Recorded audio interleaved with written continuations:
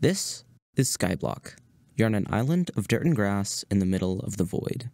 You can obtain almost every item and beat the game because you get a tree and a chest with some bare necessities. But what if you didn't? Could you still beat the game? In the last video, I created a huge platform of snow and got 5 emeralds from foxes. In this video, I'm gonna get infinite wood by trading with a wandering trader for an oak sapling or a moss block. Easier said than done though. Over the course of recording this video, I would find out just how difficult it is to get a wandering trader to spawn. How do wandering traders spawn though? Well, Minecraft has a 20-minute timer, and every time it hits 0, it tries to spawn a wandering trader. But it's no guarantee. No, far from it actually. There are multiple requirements Minecraft has to have fulfilled before a wandering trader can spawn. First, there's just a flat 7.5% chance that Minecraft even moves past this point and tries to spawn a wandering trader. If the 7.5% chance does get fulfilled though, Minecraft will look in a 96 by 96 block area centered around the player and randomly select a block. Secondly, so long as it's possible for a wandering trader to spawn there, meaning it isn't a bottom slab, glass, leaves, or most importantly for this challenge, void, the wandering trader will spawn. And finally, if it can't, Minecraft will do this same check again up to 10 times. If all the checks fail, then the wandering trader spawn timer will reset and the process will start all over again. So, back in Skyblock, if I want a wandering trader to spawn, I could just wait around and hope one spawns, but that could take an extremely long time. So what I'm going to do instead is use a tool called NBT Explorer to look at the wandering trader spawn timer, and wait until it's at 1200 ticks, or 1 minute.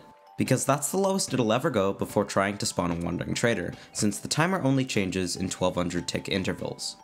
So, once the timer is at 1200, I'll create 50 copies of the world file, then go through all of them individually and wait 1 minute so the timer will hit 0, and Minecraft will try and spawn a wandering trader.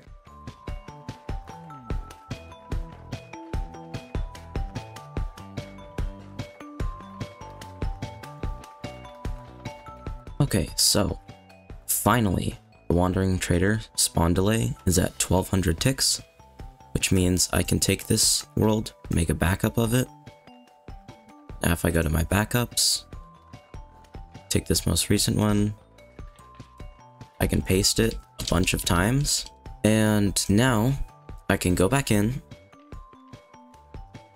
I will start the timer, run towards the middle of the island, and then after around a minute or a little more, if a wandering trader hasn't spawned, then the backup is a fail, and I'll just try the next backup.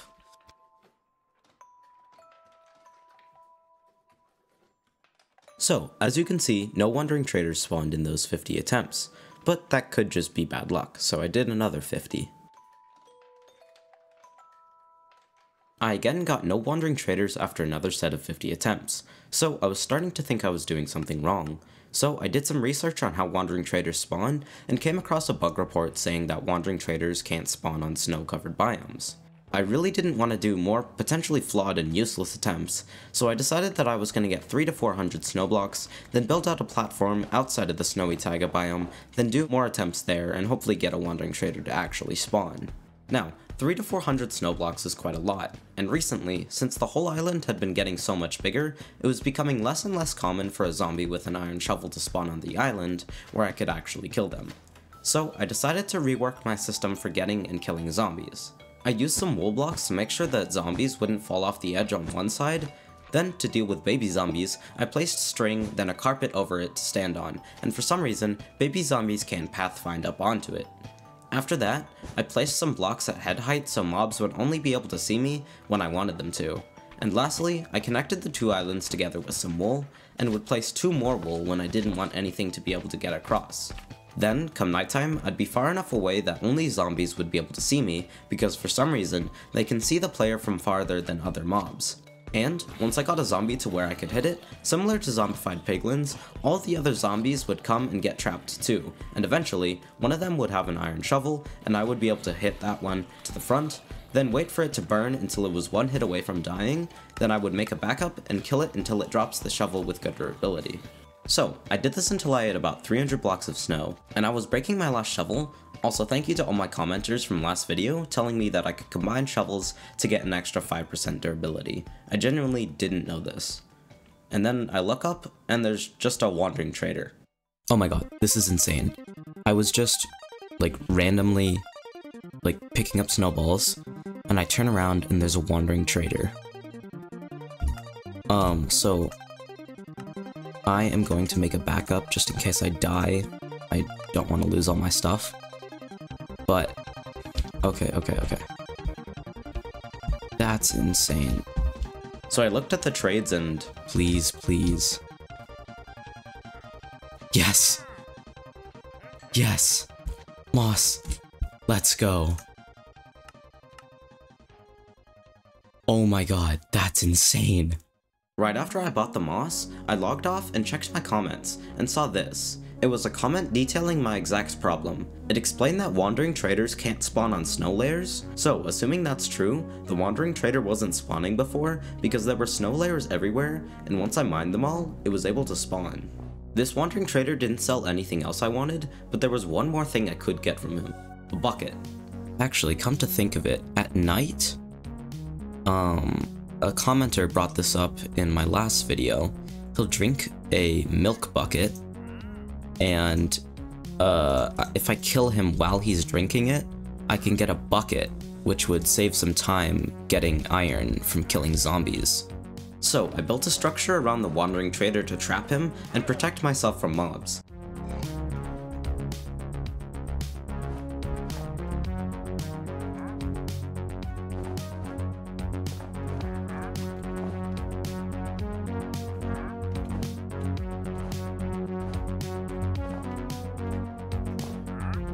Then I got the wandering trader down to 1 hit away from dying.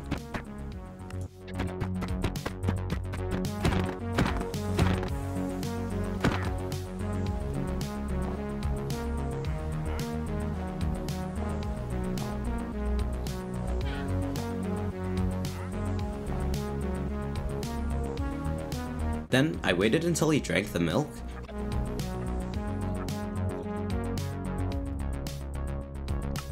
then made a backup and killed him a few times until the milk bucket dropped.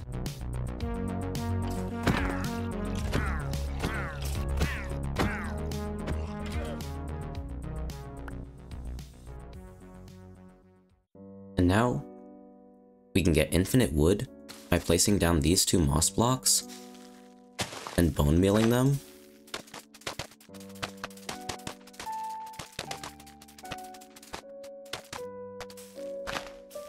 There we go. And then just bone meal this, and we get an azalea tree. And now, 78 days in, we can mine down our first tree.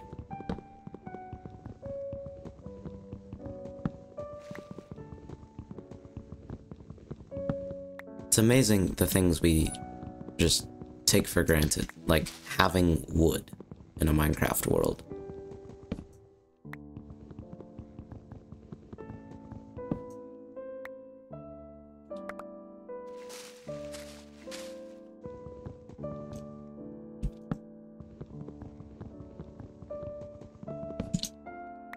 And now we can replenish this, since it got turned into rooted dirt, we can replenish it just by bone mealing it.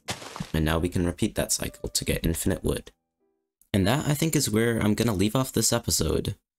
So, obviously, the main thing is we have infinite wood now, and also, finally, we have a crafting table, which just unlocks so many possible crafts. Thank you guys so much for watching, and yeah, I'll see you in the next episode.